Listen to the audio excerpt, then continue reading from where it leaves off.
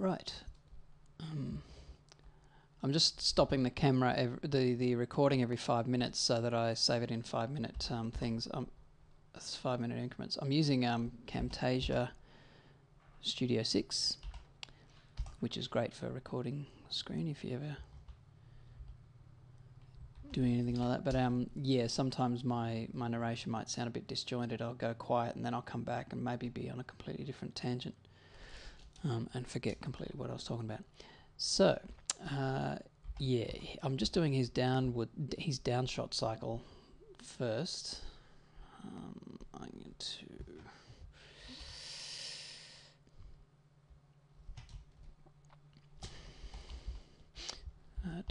and now, so here he's coming off the ground. Here he's airborne, and his feet are coming forward to grab at the terrain.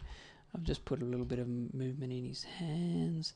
Now I'm going to make him lose a bit of momentum in the air because his initial momentum carries him forward really fast.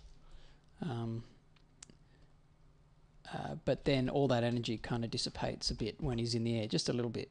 He's very fast, but he's still got some natural physical movement. He obeys the laws of physics a bit. What's his arm going to do? Sometimes when I'm animating, I'll just flip back and forth, which is what you do when you're animating on paper. As a traditional animator, you're always flipping your drawings back and forth to see how the movement works. But here I think I'll push his hand out. I don't like that one.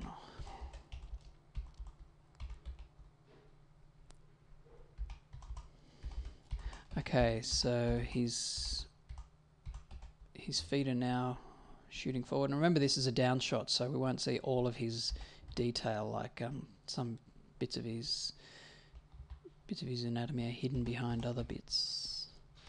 So and there's lots of foreshortening, so all the drawings may not look like great silhouettes. That one, for example, just looks weird, but in the context it's going to look fine. So here's where, okay, here's his coming off the ground drawing. This is his airborne drawing. This is his coming down towards the ground and touching the ground drawing. And now we'll draw him on the ground. He's lost a lot more momentum now, so you can see where his main volume, this volume here, is got all the forward momentum here. And it's hanging in the air a bit. Now it's falling back a bit, and now we're going to draw it back here, falling back a lot more.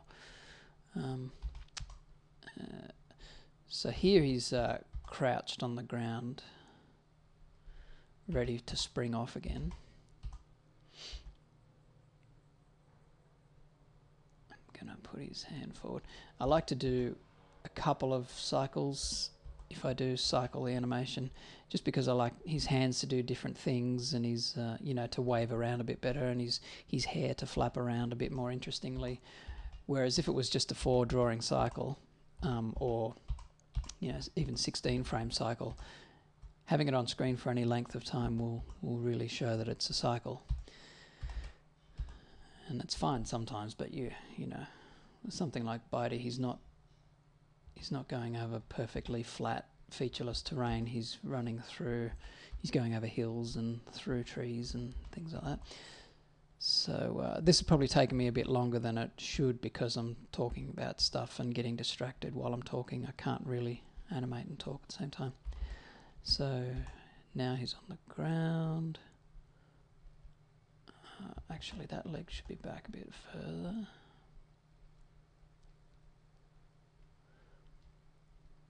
Okay. Right, now, turning it into a cycle, or going back to, even though I said this isn't going to be a cycle, I'm going to copy his first drawing, paste it at the end, and then in between, you see I've left a frame here. I've gone first drawing and last drawing are the exact same drawing. So where I was up to, which is, I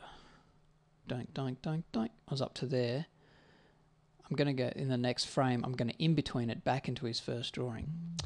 So in betweening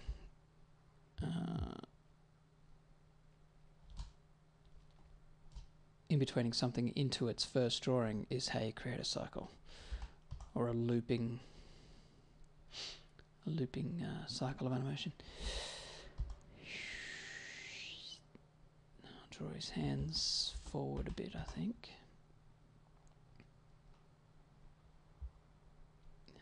Again, you notice how rough all this is.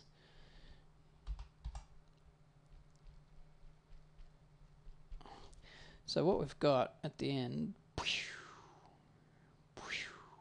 he comes off. And if I was to cycle that, I'd remove that last drawing because it's the same as the first. Select them all. Copy, paste, paste, paste. And you get him. And you see what I mean about being very mechanical. It looks a lot like a cycle just because it's his hands are not doing much. Everything is exactly the same each cycle around. So what I like to do is create the cycle and then do something different with his hands the second time around. Let me show you an example. If I can find it. Hang on, how much time I got? Oops, we've gone over. 1 sec.